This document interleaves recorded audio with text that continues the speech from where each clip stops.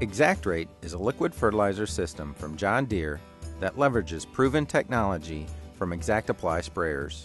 Some of the features of ExactRate include variable rate and prescription application, turn compensation, and individual row control. In this video segment, I will navigate the default run page and open information and settings. The default run page is added to the active set when the Gen 4 operating system, planting apps, and ExactRate apps are loaded to the display. The default run page includes a half-page run screen for the ExactRate liquid fertilizer system on the top and a half-page run screen for the planter on the bottom. At the top left is the target rates module, which includes the solution pump mode and the liquid fertilizer rates. In the middle is the application module. Notice the title of the module includes the type of system being used, which will be in-furrow or frame-mounted fertilizer openers. The system status icon is on the left. The tank level indicator is in the middle. Below the tank is the section control and nozzle status. Below that is the target rate, the current application rate, the flow meter rate, and the solution pump pressure.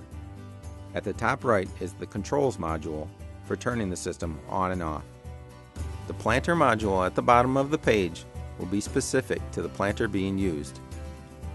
All SeedStar 4 HP planters will have tabs for population, gauge wheels, singulation, and seed spacing. Planters with pneumatic closing wheels and pneumatic row cleaners will have tabs for those systems as well. The 4 tabs on the left open a specific graph at the bottom. The row cleaner and closing wheel tabs open control modules for those systems. At the bottom of the screen is the shortcut bar. The shortcut bar does not change as you scroll through the active set. A button for information and settings will be available at the top of the screen anytime the ExactRate or Liquid System app is open.